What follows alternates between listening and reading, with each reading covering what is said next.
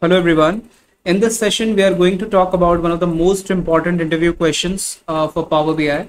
And there's a question that is asked that what is the difference between direct query and import connectivity modes? So first of all, I'll open Microsoft SQL Server. And here you can see that we have this particular query, select all from table 1, union select all from table 2. So I will be using this particular query to bring the data from Microsoft SQL Server to Power BI desktop. So Control A, Control C. Now I'll click here on SQL Server. Since I'm using import mode, I'll expand this advanced options and Control V. First of all, I'm importing the data using this query. So I'll simply click on OK. Okay, so we'll have to provide the name of the database as well. No problem. Fine, so I'll click on OK and load. Since we have imported this particular query, so I'll rename it as imported query. We brought this data to Power BI desktop using the import connectivity mode. Now let's bring the same data to Power BI desktop using direct query connectivity mode. Again, I'll click on Home tab, SQL Server, and then we have AdventureWorks 2019. This time I'll be using direct query and fine. And now I'll click on OK and load. Since I brought this data to Power BI desktop using the direct query connectivity mode, so I'll write direct query here. Direct query. Fine. So these are basically two connectivity modes, right? So and one more thing that you should keep in mind is that this direct query connectivity mode is not available for all the data sources. Like for example, when I'll click on SQL Server, for Microsoft SQL Server, you can see that there are two data connectivity modes, that is import and direct query, but it is not available for all the data sources. So I'll be sharing a link in the description box below. So if you just want to see what are the sources for which direct query mode is supported, so you can see and check that using that link.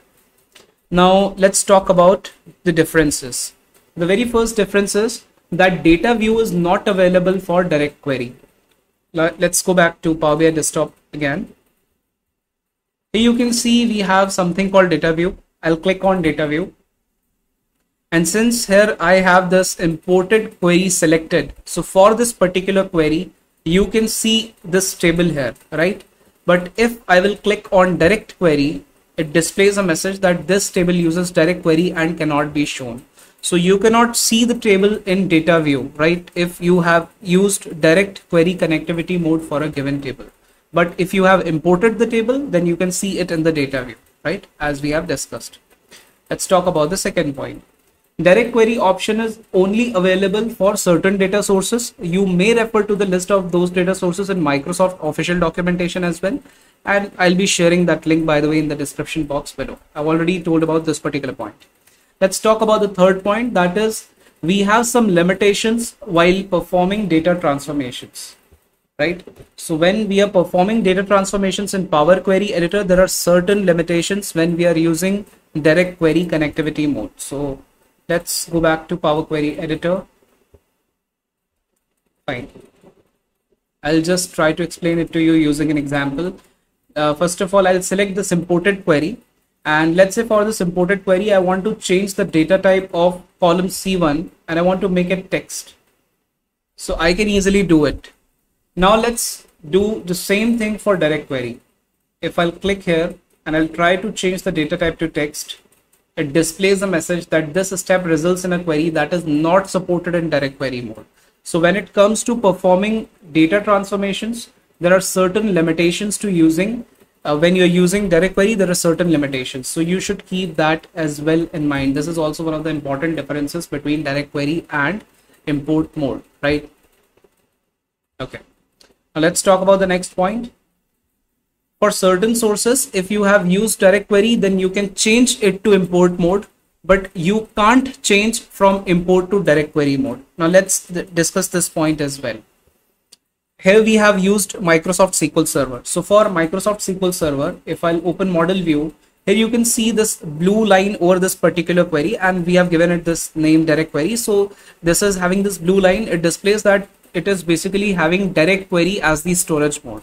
Let's say I want to change the storage mode from direct query to import. So I'll simply click here on this particular query, and then here I will expand this advanced section, and from this storage mode I'll change it from direct query to import.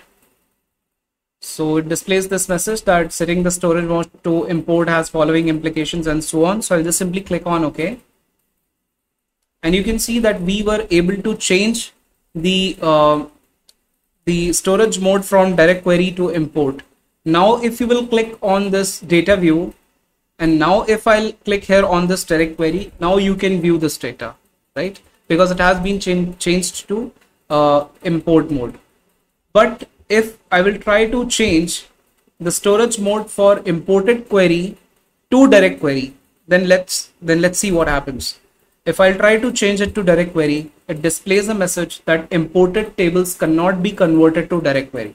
So this is the point that we were discussing here. That is the fourth point that we talked about.